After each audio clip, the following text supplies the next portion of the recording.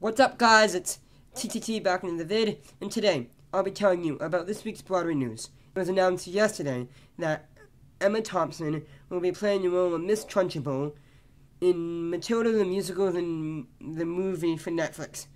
Now, Miss Trunchbull in the stage production has always been played by a boy, been played by a guy. But in the movie, in the original movie, she was played by a girl.